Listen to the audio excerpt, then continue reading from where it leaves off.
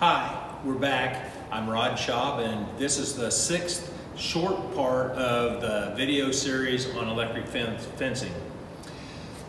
In this portion, we're going to talk about some of the tools you use, some of the things you want to do, some of the things you don't want to do when you're building electric fence. And this is going to be more on the permanent type of electric fence. Let's start off up here in the corner up here, barbed wire.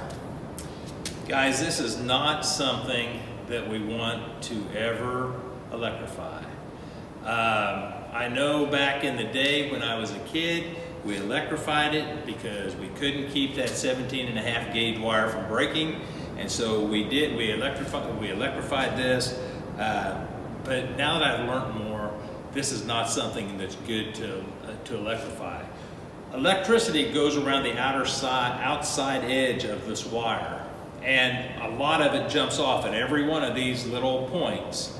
So you're losing voltage at these points, okay? The other real reason not to do this is if you have kids or grandkids that would get caught in the fence, you know, worse yet, a wife that gets caught in the fence,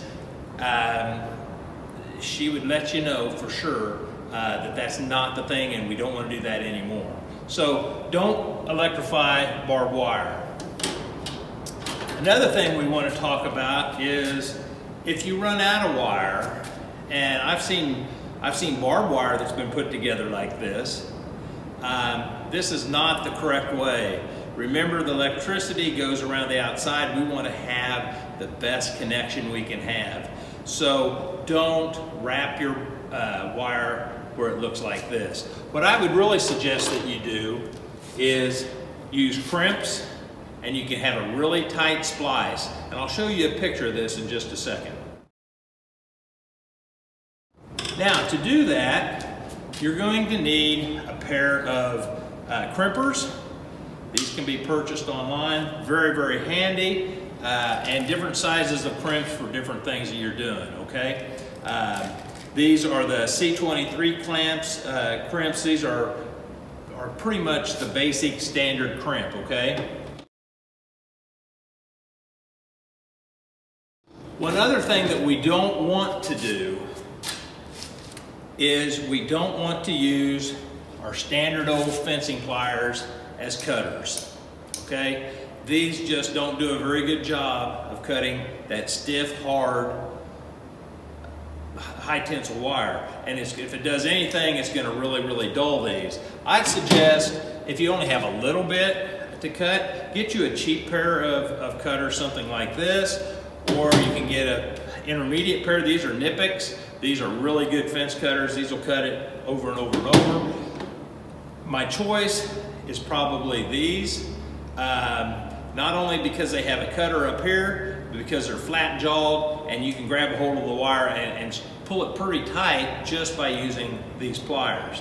So I'm gonna take a minute, and I'm going to get the video up here, and we're going to take some pictures of what we have up here, of other things that you might be interested in using.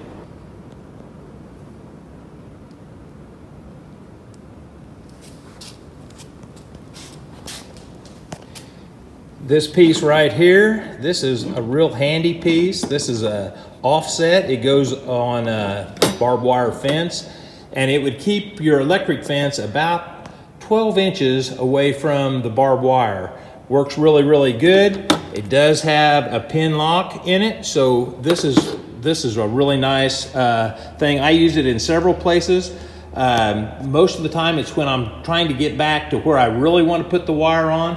But if you want to keep cattle from pushing even on a barbed wire fence, this works really, really well. Some other things that we want to talk about, here are some shutoffs. And note that there's different kinds and different colors. What I would suggest is find one that you'll be able to see. And that's kind of why I like this middle one. Because if you put this middle one up on a post and you put it up here like this, you know, you'll be able to see it from a distance because it's got that yellow handle.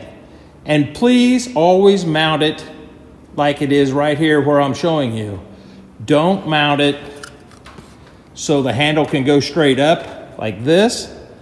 because what happens if that bird sits on that handle, comes down, hits those little fins, and all of a sudden the fence is hot and you're tangled up in it. Not a good thing. Here we have some bullnose insulators. These are what go on the end of the wire when you're tying onto a hedge post or your corner post. This is what you would use.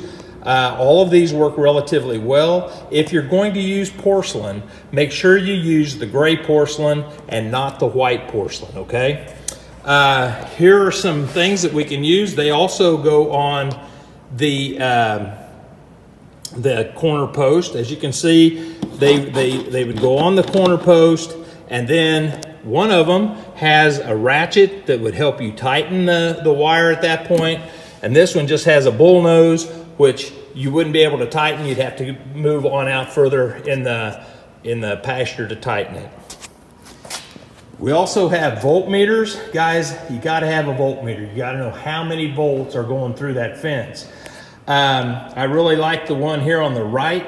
A lot of the chargers nowadays even have an on-off switch, and so you can shut that charger off at any point, anywhere you want to on the fence, if you have a charger that's built for that. And then here on the end, we have 3 or 4 different ways that we can tighten fence and the tools used to tighten them. We'll show a demonstration of these in just a little bit. And this piece that's right here, I really don't use those. If you had a lot of area where maybe as in the timber and you were worried about limbs falling down on the fence and you didn't want to break it, that might be a place where you could put this piece of equipment because there's enough spring there that it would allow that to happen. Here we are at an end insulator. If you look at this picture, you can see the right end would be tied to the post. It comes out to the insulator. Note that the wires overlap. What ties it on to the post overlaps what goes on out to the fence. Also notice we put 2 crimps on this, and you can see that that's going to hold it relatively tight. Here we've tied a bullnose insulator on, but note that it's not correct. The green wire does not overlap the red wire and make this stronger. This is actually very weak, and this is the incorrect way to do it.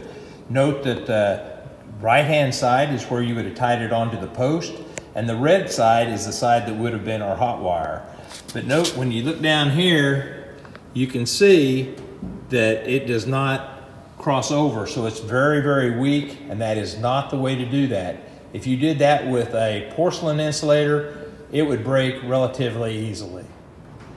Okay, here we're going to show how you would tighten a fence using a daisy wheel. I do want you to note that there is a 1/2-inch square here.